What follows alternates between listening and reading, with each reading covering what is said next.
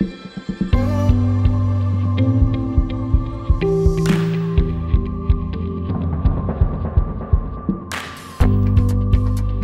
New Zealand and the 28 members of the European Union are negotiating a free trade agreement. And that's great news for New Zealand exporters because the European Union is a big market for us.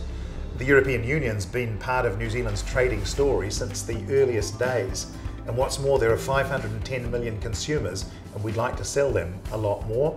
And there are things that we can do with the European Union in third markets, particularly in Asia. But this is not going to be an easy negotiation.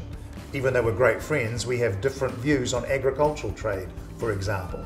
And some differences of opinion have arisen connected to Britain's attempt to leave the European Union. We have different views on the use of geographical names for cheese and for wine, and also on the way data should move across borders.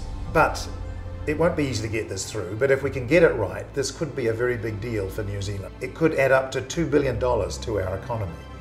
And it's a great opportunity to build our exports of fruit and wine and tourism and education and other services, high-tech manufacturing, creative sector exports. There's a lot that we can do with the European Union. So follow us on Twitter, on LinkedIn, on Facebook, and at our website, tradeworks.org.nz.